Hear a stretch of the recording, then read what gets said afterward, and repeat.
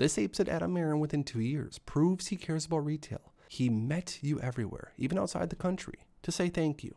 He's a good CEO and they hate that. AMC was struggling. His job was to make sure it doesn't go bankrupt. He was protecting our money. Buy and hold ape AMC GME, it's coming.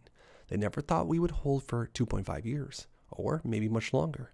They thought that they could wait us out. They were wrong again. We will hold as long as it takes, never selling. Comment down below when you first got into this play, and comment down below if you're going to hold until the end. This says if they were short AMC, then they were short ape. Hundreds of millions, tens of billions, whatever. Ape dropped to 66 cents. They did not cover. Why not? Why pass up huge profits at such a low price? They can't locate the shares to close. Not then, not now, not ever. Checkmate. Now comment down below what you think about this. Is there actually a big issue with the short sellers being able to locate the shares? Or comment down below why you think they didn't cover at 66 cents per share. This ape says I don't pay attention to shills, neither should you. Not worth my time. My time is valuable. It's not my job to babysit people and do research for them. I can't cure stupid, and I can't waste my time trying to do so. If you can't see the potential in AMC and ape, then that's your problem. Very well said.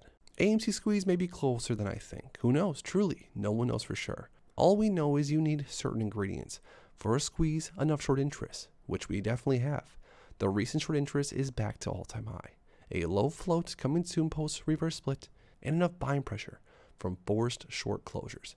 Retail FOMO and big whale FOMO could be coming very soon. This ape says, how's everyone feeling? I've been a holder for around 3 years now. I've poured my savings into this, and now I've been staring at around a 90% loss than what I put into it. I feel stuck at times because the dreams I had to buy and a place for myself and my fiance aren't available anymore. I have to build my savings up and hope that this play pays off soon. Though there's no telling, is there? Sure, I can average on even more, yet it feels like if I do, then I'm delaying that dream even more.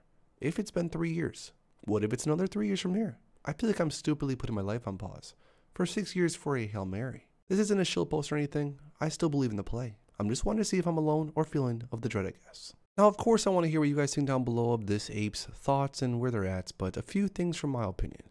This is, of course, a good time to talk about a very simple thing to know when investing in the stock market or any investment for that matter.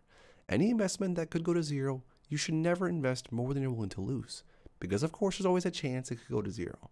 If you're looking to not risk any of your money, then it's better off in a savings account. But of course for the apes that have some money on the side that they're willing to invest and of course see the potential of massive upside, then this play might be something worth looking into.